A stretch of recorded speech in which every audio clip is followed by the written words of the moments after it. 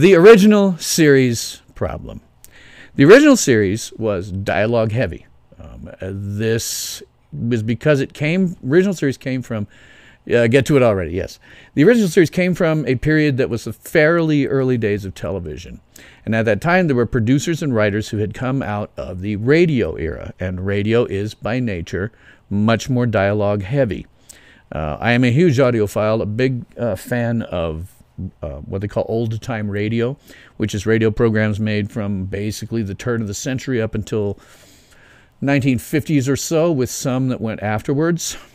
So I'm very, very familiar how good audio drama works in terms of how it tells a story. And some of that bled over into the original series because of the time period in which it operated.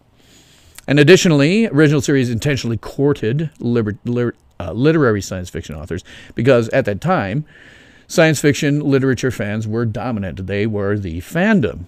And it boosted the original series credit in fandom of that era to have science fiction writers. However, writers like that write words, where video is a visual medium. Half your story should be visual. You should be telling your story with what you see, especially with today's CGI. So original series was very dialogue heavy. It was also, Star Trek is and has always leaned to. Yeah, Gunsmoke was a radio series. Absolutely. Yeah, there were all kinds of them that made the hop over. But Gunsmoke is certainly probably the most popular one from radio that made the leap over. Star Trek in general is always leaned towards the side of what we call hard science fiction. The difference between hard science and soft science fiction would be, Star Trek has always been hard science, and that means we spend time talking about the scientific stuff going on and explaining to the viewer how this or that other thing works. And the reason that we had to have this show really started out as hard science was because those literary fans of that era, and they were extreme sticklers for detail. If you were going to throw a universe like Star Trek's at them, it had to make internal sense. And so, for example, just an example of how much of a stickler they were for detail at that time. After writing his rather amazing novel, Ringworld, Larry Niven was greeted at the next con that he was a guest at with a big banner which read, "The Ringworld is unstable," that was held up by a bunch of MIT students who'd done the math and proved that Niven's Ringworld had an unstable rotation. And so Niven then went on to write the sequel, The Ringworld Engineers, in which he specifically addressed this problem of the Ringworld's unstable rotation. Warp drive makes sense. Well, oddly enough, I'm about to speak about that. Specifically, great minds think alike. In that era, you couldn't just wave your hand at warp drive. It was a matter-antimatter reactor. Got it. That makes perfect sense. Dilithium crystals, however, were the key to making it work. Now, this was largely scientifically accurate in as much as the only thing that can, at our present level of technology, the only thing we can imagine that would power a faster-than-light drive would be something horrifyingly large in terms of energy production, like a matter-antimatter reactor. We don't have dilithium. That was the bit of hand-wavium that they threw at it and said, it's the one key ingredient that makes it all work. But because they were showing us a notion of a faster-than-light travel that made some sense and was internally consistent about how it worked with the power that it had, literary fans of that time let it go by. So, in reality, in real science, no faster-than-light drive makes sense at all. You can theorize some ways to do it, but those ways that you can do it are so far beyond what we can do technologically that it doesn't matter. If you're going to have interstellar travel that isn't going to be, years, decades, hundreds of years in the making, you have to say, there's some kind of faster-than-light drive. Don't look over here too closely at it.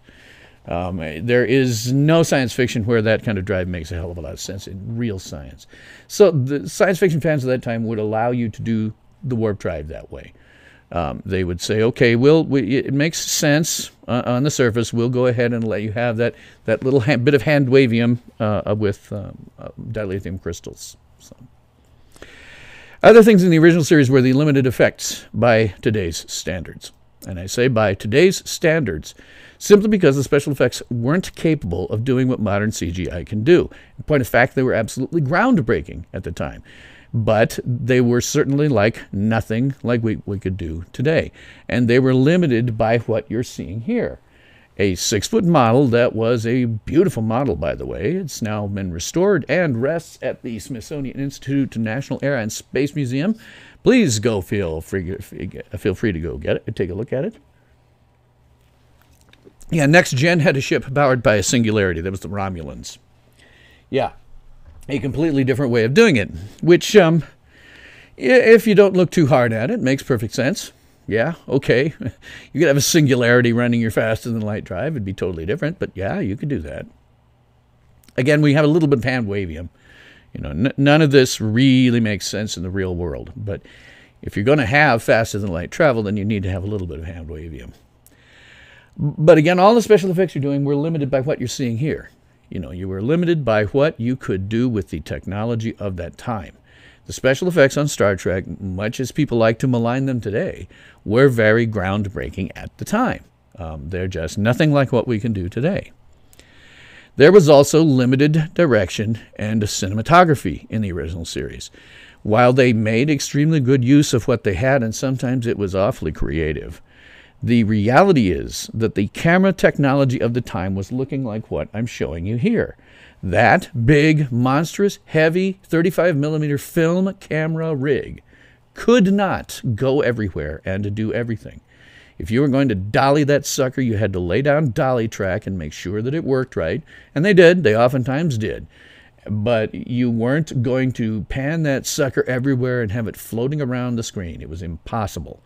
The picture was largely static because you couldn't do any more.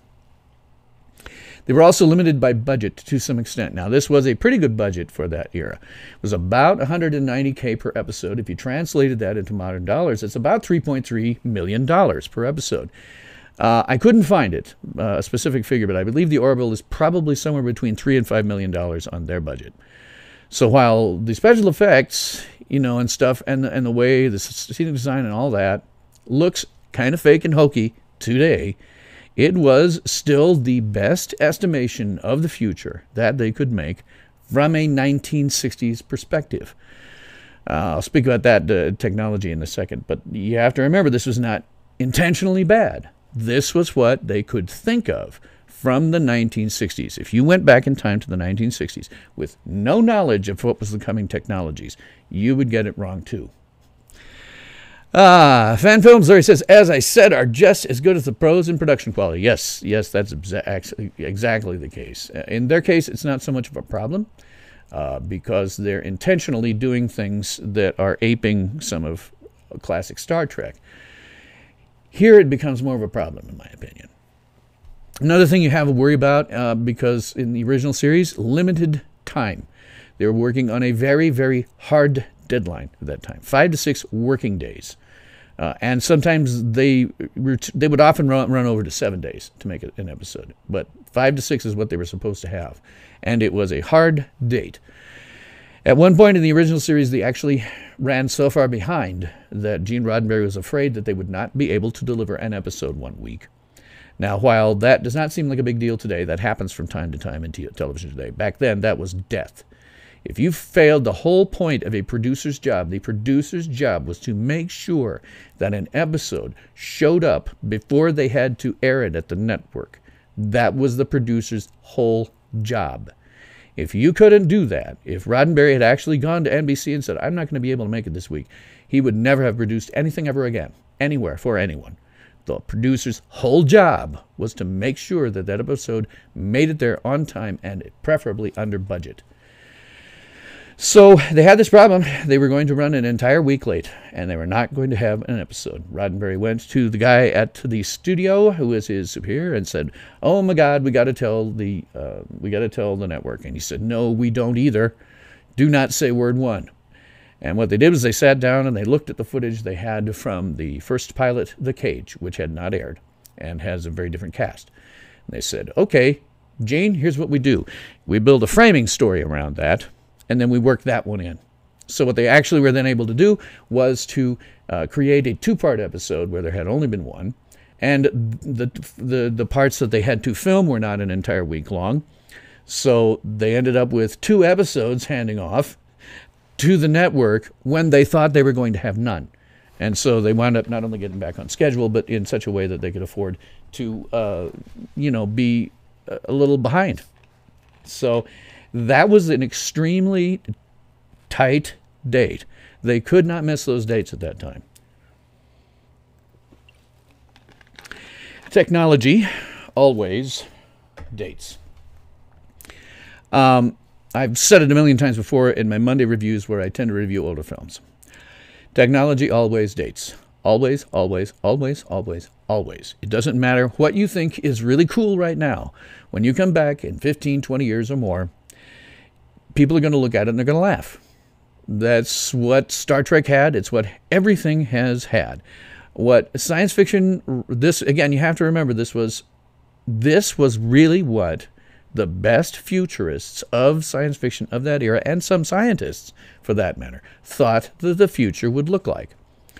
What they didn't foresee was that general-purpose computers would become so powerful and so small that in 50 years' time, every person would be owning more computing power than it took to put man on the moon, and it would be sitting in your pocket. They were never expecting anything that we have today. Larry says, yes, they could be preempted at any time, even though a new episode was ready to air. Yeah, they could. The network could preempt them all they wanted. But if you didn't have that episode ready for them to show, you were dead. You were completely lost as a producer. Completely. Producer's whole job at that point was to make sure that episode got there on time and preferably under budget. So what they could not see back then was what was going to happen with computing. If you asked me in the 1970s or even the 1980s, will you own a tricorder by the time you're 45 or 40? And I would have said, no, I'm never going to own a tricorder. I've been in this field for 40 years, and even I did not see that coming. So similarly, anything that we make today is going to prove completely inaccurate because there is something out there that we are not seeing. Just bank on it. There is something out there that we are not seeing. And then there's the fact that this was all essentially baked into Star Trek. Not just the original series, but baked into Star Trek. It came to define Star Trek from the first films through the entire Berman era. It was dialogue heavy, hard science heavy, sparse and sometimes unimaginative SFX, particularly on the Enterprise, given what CGI could do even then. Particularly on Enterprise, I mean, the TV series Enterprise. Given what CGI could do then, they should have been more creative. We didn't constantly need, for every ship, everywhere, basically 3 different angles from which to shoot the ship. That was dictated by the technology filming of the time. That was this. That's why we only had a few different angles of the Enterprise, because there's only so many places you can put a camera this size on a model like this and still have it work good. That is a 6-foot model back there. It's taking up a third of the entire back wall of the soundstage. You cannot put this camera onto that model in many different ways. This was completely baked into Star Trek. The limited direction in cinematography, well, the camera was static in the original series because they had these big, physical 35mm film cameras that were heavy. By comparison, today's modern digital cameras are tiny and capable of much, much more. And in any case, I recently discovered almost everything is achieved in post anyway. So do whatever you want to with this camera. There is a lot that you can do. Now, the solution to the original series problem. I'm going to walk through this episode in places. Just going to pull out some key moments, and I'm going to give you some examples of the original series problem and what one might have done instead if I were directing this particular episode. Establishing shots of the Orville. most of the shots of the ship herself, when we are just seeing her in space and not doing anything crazy, like at the beginning and the end of the episode, before and after act breaks, commercial breaks, or shots that signify the passage of time, tend to be variations on the original series, 2 to 3 or 4 establishing shots that were dictated by the technology of that era. There is no reason that you can't do something far more creative. And they did it, by the way, when the shuttle came in for a landing on this episode. They did. Very, very different there. Excuse me. But there's no reason that you cannot do what Abrams did in the movies. Now, I think those movies are flawed for different reasons, but he did successfully move Star Trek out of what had been a largely verbal, dialogue-heavy medium and into something that was more driven by what you see. It is something that Star Trek never did. They baked into the entire premise of Star Trek the way of doing things in the 1960s, even long after they didn't need to do it anymore. Yep, actors added in posts. Actors will be AI. Yeah, I'm waiting for that. I'm waiting for that. It's only a matter of time. But everything's inserted in post now. The lighting is altered in post. Even if you're lighting a real thing on a set, they alter it in post. So embrace it, guys. Go crazy with the camera if you want to. Now, I can give you an example of where they might have done something different about this. If, when they go to land the shuttle on the planet. Okay, that's pretty cool. It was a breaking up planet. It was nice special effects and all that. But as always, they landed on a flat plane with the door that they needed to get into. Well, I would have tilted it 90 degrees so that they have to, we come in to land and we land a certain way. We land in the plane of the ship. But then for them, the moment they step out of it, the gravity changes 90 degrees. So they step out, we see this weird moment when they're 90 degrees to where we think they ought to be, and then the camera shifts so that they're now upright. And what had been a horizontally sitting shuttle is now pointed vertically or something like that. So that's the sort of thing that you can do. There's no reason that you have to have these things all in the same plane all the time. You can turn them 90 degrees. It's space, and we have the ability to do that with CGI. We're not limited by this big, giant model in the studio. CGI, we can do damn near anything, so why don't we? It is the original series problem. They have baked in the things that they did in the original series that were dictated solely by technical limitations of the time. There are background characters here. It's something, by the way, that they did frequently. Several directors on the original series did frequently, but not all of them consistently. And that is, you should allow your background characters to react to the foreground characters. There are, at any given time, 2 to 4 people on the bridge who are there for background purposes. They should be allowed to react to the foreground characters. The foreground characters are often the superior officers. Let them react when their superiors speak. It looks more human that way. They did do that to some extent in Star Trek, the original series. There's a character of Mr. Leslie, who is constantly being put into the background of various shots.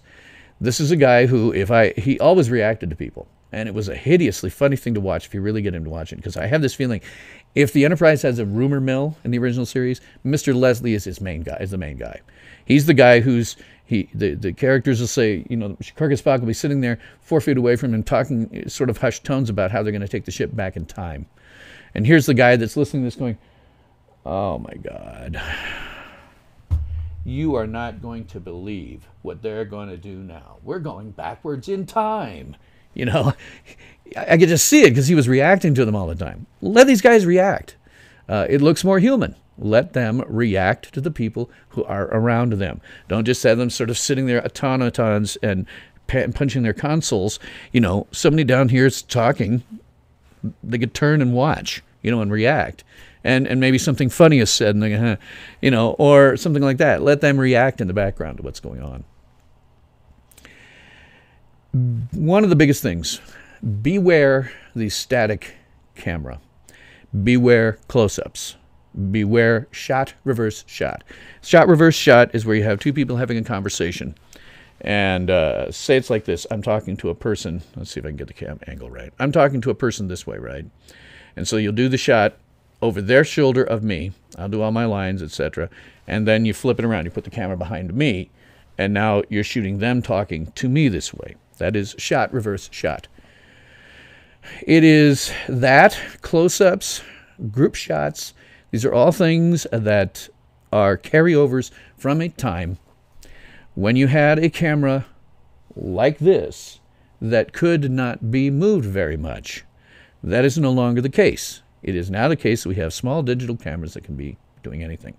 So let me give you an example of something I'm talking about. Instead of shot, reverse shot, there's a lot of shot, reverse shot in the scene where Bortus and his name now, the other guy, are having that conversation over breakfast, and their son is there. Okay, to me, the most important thing in that scene is the kid, not them and their reactions. It's the kid. If the kid wasn't important, why would they put the kid in there? So instead of doing all those shot, reverse shot, I'd have done some dollying a bit. I would have done some dollying around the table and wound up behind the kid with each character on either side of the screen and the kid's head in the foreground, moving back and forth as they have their argument. You can do this. It is not required that you sit your camera completely still all the time. I would have done this from the kid's perspective and use that movement, that dollying around from one to the other and then settling on the kid, as a dramatic way of telling the story in a visual sense. You need to save this close, static shots for very personal moments. Group shots have the same problems. Let me see if I've got something. Yeah, the group shots have the same problems. They'll take wide shots. You don't need to do wide shots. You needed to do wide shots when your camera was this big and weighed 500 pounds. Now the cameras can go anywhere. Let them go anywhere. You know, take them around. Instead of seeing a big group shot of your crew, wander that camera around as they say their lines. They do it all the time in other television. It is something that was baked into the original series. Particularly when you get on major sets, particularly the bridge. Most of the time that camera can be constantly in motion instead of moving from 2 shots to close-ups and to wide shots and all that. Instead, we can move from character to character. So for example, in the one scene when they find that ore on the planet, right? Instead of doing close-ups of people or 2 shots or wide shots, instead I would maybe try this. Start out from an angle from the door of the bridge facing forward. So we're seeing everything on those windows. You know, this whole planet's tearing itself apart. We can just let that run. And we can foreshadow this discovery to some extent, right? So we got this big wide shot. We can see the front of the bridge and people at stations. And so over here at Isaac's station, we might have a couple of those background people who are starting to get more animated and excited. It's like, oh my God, what have we just found here? And then turn to Isaac, and then he can say something. But by having it in this big shot, then we can say, okay, over here we've got some stuff going on. Let's move in toward that. You keep then Isaac on one side of the screen, Ed on the other side of the screen while they have their exchange about this. And if you need to get reactions from somebody, you know, like at one point Gordon says, you know, wow, free gas. He can turn 90 degrees so we can see the profile of his face down farther in the bridge. But this gives us the ability to give us this very, very cool, generally ongoing panoramic shot of the special effects of this thing breaking up. And that would also underscore what they're being told. Look at that mess out there. Can we actually pick up what we need out of there?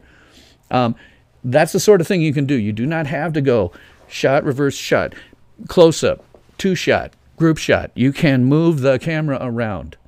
The fact that they don't is because it was baked into Star Trek so bad that even now when you can do those things, it doesn't occur to anybody to actually do it.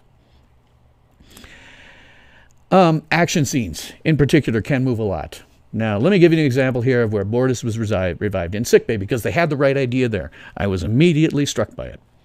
The cam faded in on the door, and then Ed and Kelly strode in, and the cam starts this nice dolly around the operating room table.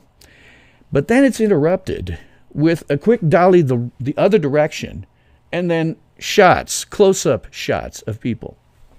Not the way I would have done it. Might have worked better is when Ed and Kelly come in, the dolly follows through with them, we can see the operating room table, and the cam can do a complete dolly around the table in one direction. And as the thing is going around, well, we've also got these green shirts in the background, right? Where that's just there to make it look busy, but it doesn't really work because all they do is just kind of move around in the background. Instead, I'd have 3 green shirts and no nurse. And that thing over Bortus should be capable of making injections that she wants and doing everything the nurse was doing. And she could, Claire could then be looking over the readouts on that thing as opposed to looking at her handheld. Why do that when you got a big thing full of readouts? And we can have the people in the background moving from station to station or sharing information or doing specific things. But we can have them coming in between the camera and its dolly. And that way it really does look like something's busy is going on. And what I would have things do is Claire is the one sitting there on that thing. The green shirts are moving around and occasionally getting in the camera's frame and going out again. But when she gives them some type of order, then we see a reaction from them. Maybe we see some additional movement from them. But having the camera be static is not something we need to do. We might even go so far in that sickbay thing as to choose, say we got these 3 green shirts. Let's put them in charge of different aspects of the body. So there's somebody there for cardiology, there's somebody there for neurology, somebody there for respiratory, something like that.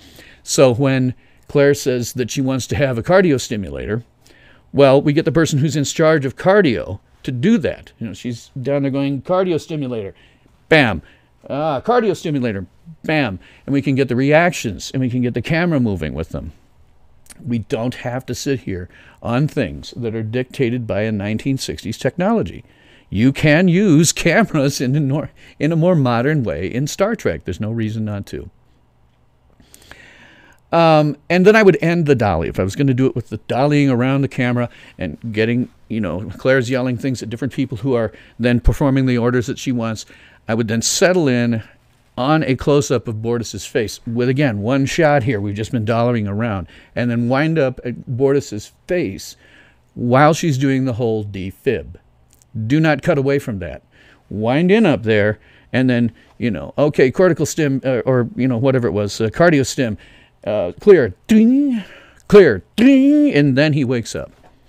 Don't break it up with all that other stuff. Don't go static. When you have an action sequence like that, it's perfectly fine to keep the camera moving.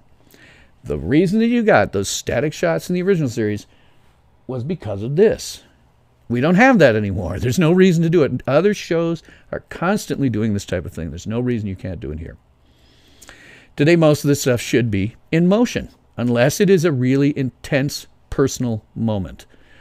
You save this stuff for personal moments, not for action moments, but for personal moments. You can have personal moments come out in the middle of action. But for the most part, we want to take advantage of the fact that we've got 2019 technology. You don't have to think about this in terms of what did they do in Star Trek. Other pieces that are affected by the original series problem. Music. And this is to some extent, as I mentioned, a Berman-era Star Trek problem. For some reason, they decided, and you can tell the difference instantly, by the way, if you watch a few episodes of the first season of Star Trek The Next Generation versus later on in the Berman era, you will hear it instantly. They toned down all of the soundtracks. Guys, do not be afraid to be big on this show. You can think about being as big as Murray Gold doing Doctor Who big. That will work on this show. That was another thing that I liked, what was going on with the music during the background in sickbay. I watched that scene several times because the beginning of it I thought they got totally right. The camera was moving, we had a good performance out of Kelly, and the music in the background was good. It was, I was listening to it on the big speakers. It was very good. I like that very much. Do not be afraid to keep doing that. There was also some ticking countdown stuff going on in the music towards the end. Do not be afraid to do that. Do that all the time. Make it bigger. On this one, the original series scores are a very good thing to emulate, and don't be afraid to do it. The technobabble. Keep it to a minimum. Now, I know that's tough for a hard science fiction show like this, but it can get out of control. And when it does, I think what you need to have, because you can do this in a comedy sort of like this, Mercer can just say, hey, wait a minute, slow down, put that to me in Captain Dummy talk. And then the viewer will get what they need to know, and it can be scientifically accurate. They just don't need to get an excruciating detail about it. And they won't get confused that way. They'll understand what's going on without getting confused. When it comes to the dated technology, said technology always dates. There is nothing you can do about it. We are looking forward as best we can from where we are right now, but we're going to get it wrong. We are going to get it wrong. And this show is in danger of becoming very dated very quickly. They need to be using something like holodisplays, or better, everywhere. And they should have physical controls for emergency backup, which would have worked here, by the way, and been more dramatic. Because there's a point at which Malloy says, Captain, we've lost helm control. All right. Okay, what we should see then, if you're using holodisplays and everything that he's manipulating in the air, for the most part, then what we should see is the holodisplays go dark, and he starts using physical controls with buttons and switches, because that's what you need in something like a helm of a starship. If things go completely south and your cool displays aren't working, you need buttons and switches. So imagine the change in dramatic tone by virtue of he's fooling around as usual with all the stuff in front of him, and then it's all gone, just disappears into midair, and he's got nothing left. Oh my God, Captain, we've just lost helm control. And then he starts messing with the physical controls. Maybe there's a joystick.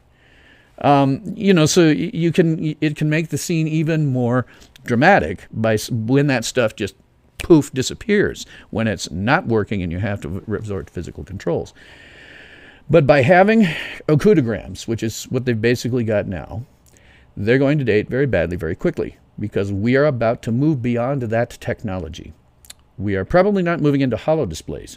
What we are probably moving into are displays that only you will see. We'll be wearing something like data shades, data contact lenses, in which we will see windows and applications up in our fields of view that no one but us can see. That's where we're probably headed for. That's frankly what I would be aiming for if I were doing something like that on this show. That with the backup of actual physical controls. Larry says, steering wheel. I don't know necessarily you'd use a steering wheel. In point of fact, you might have it come down to be he'd pull out like a game controller. Because it's a comedy, you can do that to some extent. We say, joysticks, old school, game controller type of thing. Something like that. But it would work out well in terms of it being, an emergency thing where we have to have our, sorry, I'm trying to hook this back on, where we have to have our manual controls. But if they stay with the flat surface computer displays, they're going to look very, very dated very quickly. We're about to move beyond that. That is my general suggestion for them. Stop thinking in terms of Star Trek, the original series. You can still tell great stories. Don't get me wrong. You don't really have to change the stories. All you have to do is different types of direction, different types of cinematography, taking advantage of what the camera can do now as opposed to what it could do in 1966. You have to acknowledge the fact that things have moved on, and I think you can make a more exciting show that way. And at the same time, particularly the music, I would really like to see the music get bigger. There's no reason you can't on this show. Go for it, guys. Let your composers off the leash, Excuse me. Not a steering wheel necessarily, although it might be amusing. Maybe for a helmsman. It would be kind of silly because of the three-dimensional. But I did get a kick out of in Star Trek 6 when the Klingons have an actual wheel by which they helm the ship. I don't know necessarily you could get away with that. A spaceship's got a Y and a Z axis, X, Y, and Z axis, as opposed to just X and Y. But you could do something like I say with a joystick or even a game controller. I could see that.